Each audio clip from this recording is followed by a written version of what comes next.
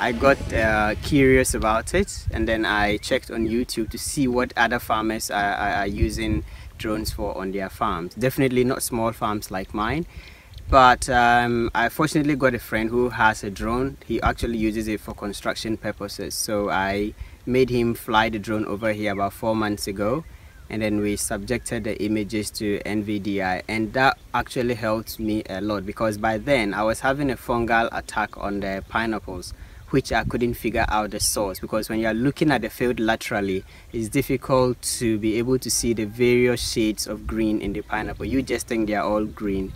But after we analyzed the images, we realized some of the fields were dark green, whilst others were light green. And fortunately, when we came on ground to pinpoint the light green areas, we realized that those were the areas that had the fungal attack. And that was what helped us to save a lot of money. We wouldn't...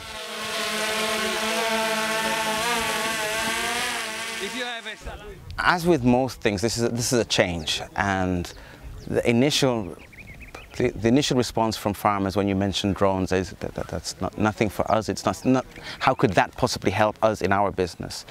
But the great thing about flying a drone with a farmer is they themselves immediately start to say, oh, I could use it for this, I could use it for that.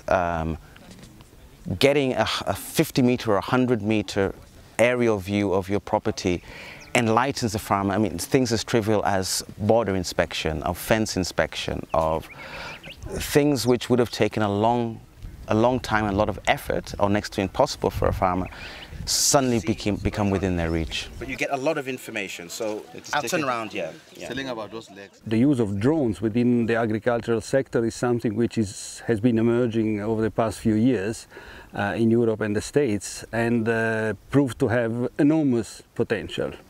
And personally, I think that it is a technology which could be a game changer in the domain of precision agriculture in developing countries. And so, hence the interest of CTA into looking into this kind of technology, expose the youth to these opportunities for setting up enterprises serving the farming communities.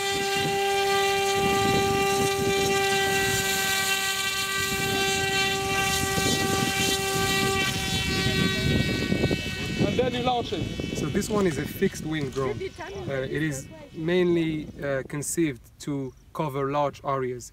It flies over 80 hectares in 45 minutes. That's the duration of the battery. And actually the main difference also is that it is completely automated.